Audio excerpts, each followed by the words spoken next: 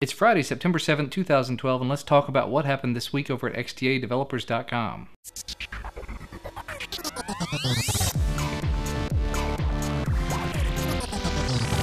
First off, a huge thanks to Adam for putting out the news video on Monday. Of course, I was out of town for Labor Day weekend, so I was completely unavailable and away from pretty much all network connectivity. But let's get on with the news. First off, some device update news. This week, the Sony Xperia Acro S received ports of CM10 and CM9 on exactly the same day. These were done by the same guy, FXP, from the free Xperia project. It appears there are still a few issues with it, minor issues. It is considered sort of a daily driver, though. If you want to use it, you can definitely do that. And the good thing is there's a bug tracker available, so if you have problems, you can actually go to a Google code page and submit your bugs there, or see if anybody else has had the same bug. Also this week, the Toshiba Folio 100 received an unofficial port of CM10. From the article, it appears that there were several unofficial ports of CM10. They were created on subsequent days, and one appears to be based on the other. I didn't notice any differences there, but I didn't really go looking very deep into it. So if you have one of the Toshiba Folio 100s and you're interested in learning more about this unofficial port, it may be worth reading both of the threads. They are both linked on the post on the portal. As far as issues with the port that's officially linked to on the portal, it appears it's having some issues with HDMI, Bluetooth, USB 3G dongles,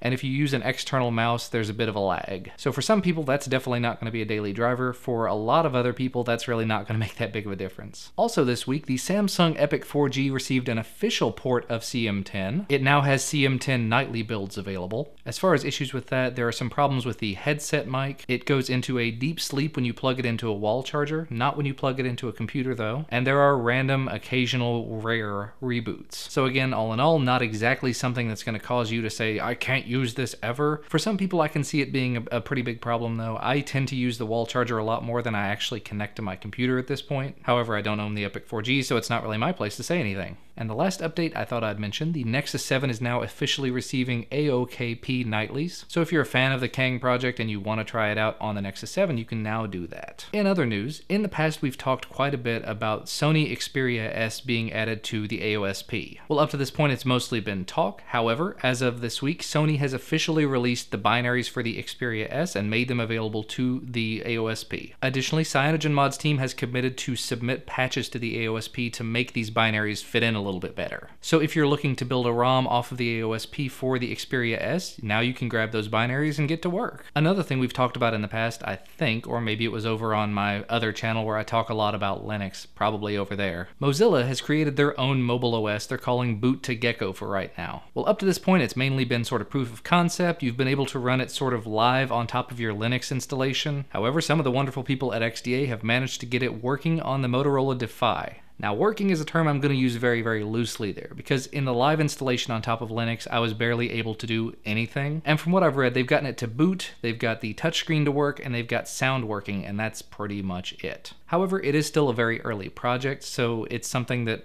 could have a lot of potential. And honestly, I look forward to seeing this on other devices, just for the sake of having other options available. I know Adam talked about OpenWebOS coming out this past week, so honestly, if you were given the option of using something other than Android on your Android device, or if you even have a Windows Phone device, or an iOS device, would you consider using one of these other open OSs like Boot to Gecko or OpenWebOS instead of Android, Windows Phone, or other? Personally, I would like it if I could do it in a dual boot just to sort of get the experience with it, learn on it, maybe do some development on it. I don't know if I'd want to use anything like that for my daily driver. I have used WebOS before. I've used the BlackBerry OS. They're kind of similar in terms of functionality, not in terms of anything else. And they're very interesting in the way that they function. It's just a different way of looking at things. I don't know. I was just curious what you guys thought about that. Moving in a completely different direction, there were a couple of major events that happened this week. Nokia and Microsoft had a joint event where Nokia unveiled some new products, and Microsoft talked a lot about Windows Phone 8. Not really going to go into detail on that because there's just a long spec list of stuff that's available for Windows 8 now, new features that are being added, new things that are being unveiled. So if you want to read about that, head on over to the portal and take a look at the post. In terms of Nokia, they're releasing two new devices, the Lumia 820 and the Lumia 920. Both of these are Windows Phone 8 devices. Not sure on release date, but the specs look pretty similar to what we've seen out of a lot of other devices. They're in the 4-point-something inch market. The specs are about 1.4, 1.5 gigahertz dual core. I think a gig of RAM, and I mean pretty much just about the same as a lot of the other devices we're seeing nowadays, to be expected. I'm honestly kind of curious to see how Windows Phone 8 will run on those type of devices as compared to Android Jelly Bean running on top of the same kind of device. I'm not that familiar with Windows Phone, so I'm not even going to try to throw my hat into the ring on that one. Additionally, this week Motorola had their own event where they announced 3 new devices, specifically the Droid Razr HD, the Droid Razr Max HD, and the Droid Razr M. The Razr M is now available. It was available for pre-order at the end of the event. I think it's $99, not 100% sure on that, but people who attended the event actually got the Razr M, which is pretty cool. The funny thing is all 3 of the devices have sort of similar specs. The Razr M is a little bit smaller and it has similar specs to most of the other things we're seeing. Dual core, 1 gig or so of RAM, running Jelly Bean. Yeah, the Razr HD and the Razr Max HD are a little bigger, a little faster, with the Razr having the traditional Razr battery not being particularly amazing, and the Razr Max having a much bigger battery that's supposed to last for a lot longer. Also, they announced they're going to be putting out developer editions of these devices, so you can get it completely unlocked if you want, but you can't get it through the carrier that way, I'm sure. And the other big announcement, and I consider this a big one coming out of Motorola, is they announced that all 2011 and 2012 released devices will get upgraded to Jelly Bean. And if for some reason your device is a little too slow, a little too old, I guess, to run Jelly Bean, you'll be given a $100 credit toward a new Motorola device that is capable of running Jelly Bean, or is already running it. In terms of when the actual update's going to happen, they say soon, and I'm going to give that big old air quotes because who really knows? I think we're talking the end of 2012, beginning first quarter of 2013, but there's really no nailed down dates for that. Either way though, very cool to see them coming up and saying, we're going to be putting Jelly Bean on everything. And yeah, they're owned by Google, so they really ought to be. Anyway, rambling on there for quite a little while, let's wrap things up with some XDA specific XDA TV news. If you have not seen it already, on Tuesday, Lance put out his second video in the Developing a Windows Phone App series talking about OAuth, authentication using OAuth. And on Thursday, TK put out an app review about Around Sound, an app that can detect sounds around you and turn down the music on your phone or your Android-based device,